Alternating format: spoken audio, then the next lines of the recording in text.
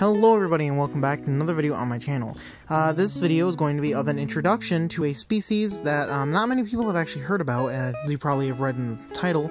This video is about Leptothorax, specifically this species here, Leptothorax canadensis. Now, Leptothorax canadensis is a species that not many people have actually kept. This is mostly due to the fact that they are really difficult to find. Queens, normally when I find some queens, very rarely do I find queens, but when I do find queens, normally I find them in the months of July or even June. But just because of how small they are and the time that they fly, which is around about midday, it makes it incredibly difficult to acquire a queen. This species prefers to live inside of hollow pieces of grass or even hollow wood. They are not very common to be nesting in actual wood, but rather like wooden reeds, which is what I collected this 2-queen colony from. It was by complete accident, by the way. I was busy making a setup for my Pseudomyrmex gracilis that are coming in soon, and it just so happened I ended up breaking open one of the reeds inside of my house and ended up actually collecting this colony here. This species is an extremely cold-loving species, or rather, cold-resistant species. They can be found all the way up in northern Canada, and all the way down to the mountains in California, Arizona, and other places like that. Their extreme cold resistance makes it so that they are one of the 2 species that can actually survive within the Nearctic tundras of Canada.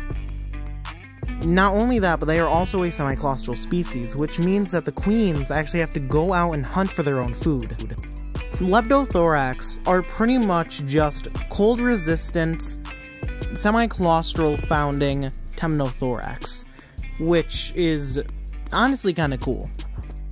Colonies of the species don't exactly get the biggest. Colonies normally... What in the world is that worker doing? She's like backing up constantly. Anyways...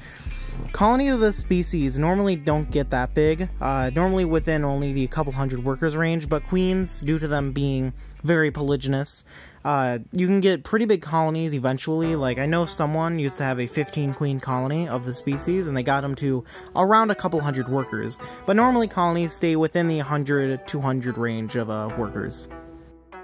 One thing that you may have also noticed is that the queens are literally the size of their mature workers. Some of these workers in this colony are still netedics, but the one actual worker, which is in between the 2 queens right now, is literally the same size as the queens themselves. I do not know exactly the size of these ants, but I'm guessing it's only around about a few millimeters. They're around about the size of a tetramorium, and I don't know, it's just insane how, like, you can't really tell the queens apart besides from the hump on their back, and that's it. Because otherwise, the gaster size is pretty much the same, the head size is the same, it's just that they have the wing muscles, and that's it.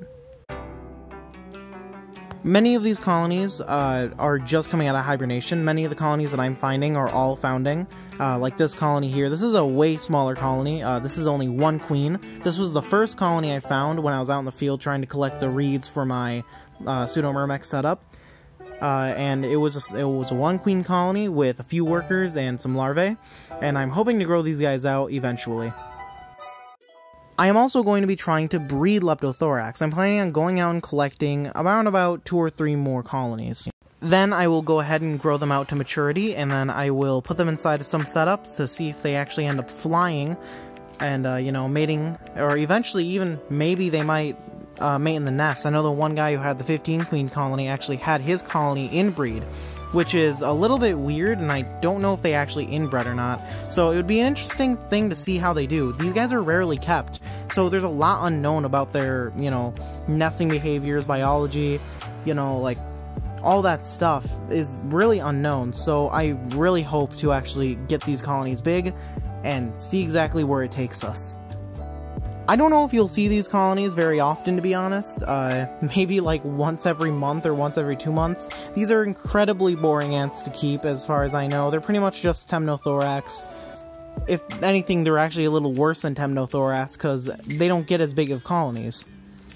So yeah, I don't really know if you guys want me to update you like on separate videos completely dedicated to them, or if I should go ahead and just throw them in with the other test tube colonies and whatnot. Eventually, I think they might eventually get big enough for me to actually put them inside of their own like dedicated nest.